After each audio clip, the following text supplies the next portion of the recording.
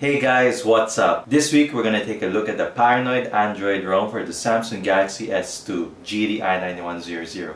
That's the international variant. Today I'm gonna show you guys how to install the Paranoid Android ROM for your Samsung Galaxy S2.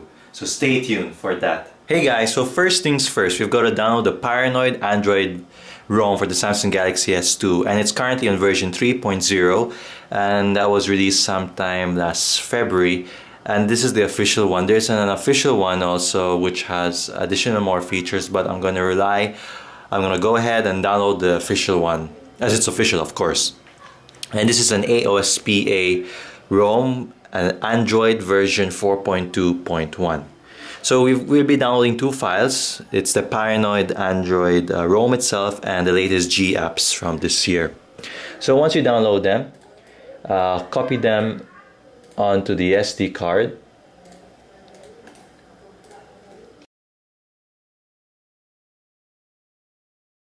So once it's done copying, you can remove the USB cable and make sure you shut down your device. So once your device has been fully shut down, we're gonna head over to recovery mode. That can easily be done by pressing volume up, home button, and power button all at once for 10 seconds. And the boot up screen should blink twice, which will signify that you're about to enter recovery mode. And as you can see, the second should boot. Yep, it should blink twice. There we go. Keep on holding until we enter recovery mode. And there we go, we are in recovery mode. So we're gonna do a wipe data factory reset. Just delete all user data, as you know, we're coming from different ROMs and that we don't want any hiccups on the way or after installation. I'm going to do a wipe cache partition, and we're going to install zip from SD card. Use zip from SD card, PA-i9100 3.00 12 February 2013. We'll install that. That's the Paranoid Android ROM, and give that a minute or two. So it only took a minute and a half to install the Paranoid Android ROM. So the next step we've got to install the G apps. So we're going to choose zip from SD card again. Head over down to G apps JB 2013-0301. That is the latest G apps it's the latest G apps. Yes, we're going to install that. Yes, install, and again give this a couple of seconds to install, or half a minute. Okay, so it took roughly about 25 seconds to install. We're gonna hit back, go back. I'm gonna get back to the main screen.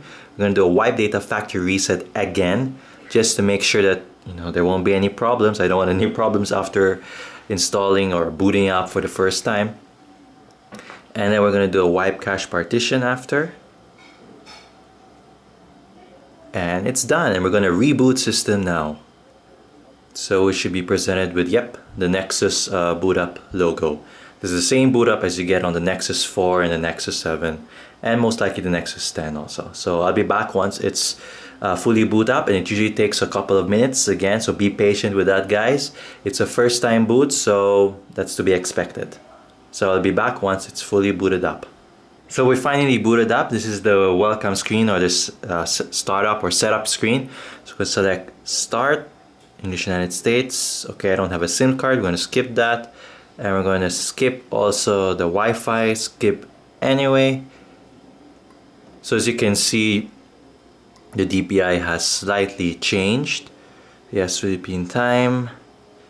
We're going to next, click next, and next. All right, so welcome to the Paranoid Android ROM. As you can see, you've got different transitions here. Let's select settings. Ooh, look at that, we've got the tablet user experience of the Nexus. We can always change it out later on. Trying to select about phone, and as you can see, it's running 4.2.1 Paranoid Android version 3.0. So this has been the installation guide for the Paranoid Android ROM. 3.0 for the Samsung Galaxy S2 GT-i9100. If you got any questions or if you encountered any problems during this installation guide, feel free to ask them in the comments below. And stay tuned for the upcoming review or the in-depth look of the Paranoid Android ROM for the Samsung Galaxy S2. Of course, I'll be posting that within this week, later on this week. And if you got any comments or suggestions, feel free to post them below. So don't forget to like this video, don't forget to subscribe to Wired Mash, and thanks for watching.